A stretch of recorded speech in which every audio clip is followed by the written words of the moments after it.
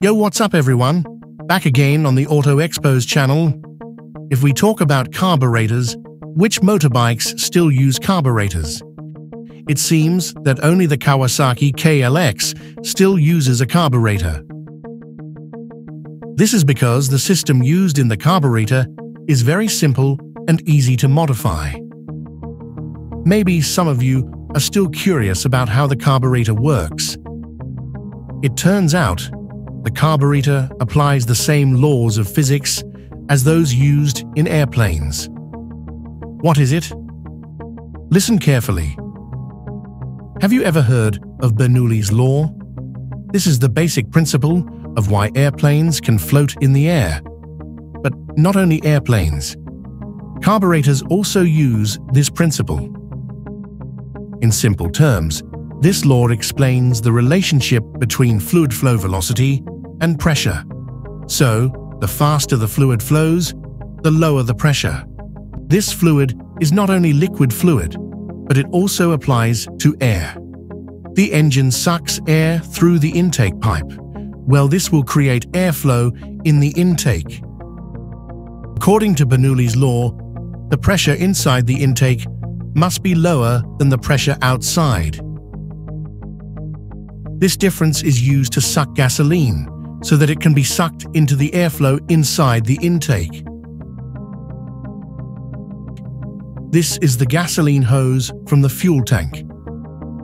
This hose will channel gasoline from the tank to a bowl-like part. This bowl functions as a temporary reservoir for gasoline before being mixed with the intake air. If we disassemble the carburetor bowl, we will see several components like this. First, this is the float system. This component is responsible for preventing gasoline from leaking into the intake even though the tank is above the carburetor. The way you see this needle. This needle is like a tap that can open and close the flow of gasoline from the tank to the carburetor bowl. But who controls this needle? That's the job of this big component. It's called a float. And as the name implies, this component will float on a pool of gasoline in the carburetor bowl. When the position of gasoline in the bowl is empty, the float will be pulled down.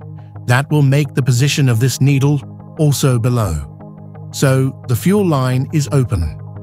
When the carburetor bowl starts to fill up, the float position is getting higher. The rise of the float will also push this needle. So when the needle is pushed all the way up, it will close the fuel line so that the fuel will not leak into the intake. Then there is a vertical hose. This is the hose that channels gasoline from the bowl into the airflow inside the intake.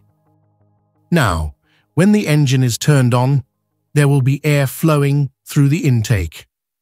According to Bernoulli's law, the pressure inside the intake is lower than the pressure inside the carburetor bowl. Naturally, the gasoline in the carburetor bowl will be sucked into the airflow in the intake through this hose. The faster the airflow through the intake, the greater the pressure difference, which causes more gasoline to be sucked. But the question is, how to set the engine RPM? It can be done by setting the air mass that passes through the intake manifold. On the PE-type carburetor, we will find a scat piston. It is placed in the middle of the intake pipe. This piston will adjust the width of the intake channel. When it is positioned below, the intake pipe will be narrower, and this piston also has a tapered needle so that it fits the position below.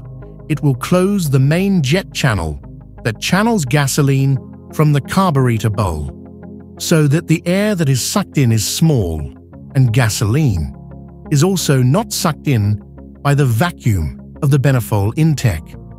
This will force the engine to rotate at low RPM. The wider the piston opens, the more air mass passes through the intake. The scat needle is also in a smaller position, so the main jet is wider, so that the air mass that is sucked in is greater and the gasoline that is sucked in is also greater. This will make the engine work with faster RPM. In addition to using a scat piston, there are also carburetors that use a gas valve. This valve is more or less the same as a scat piston, but its position is after the carburetor.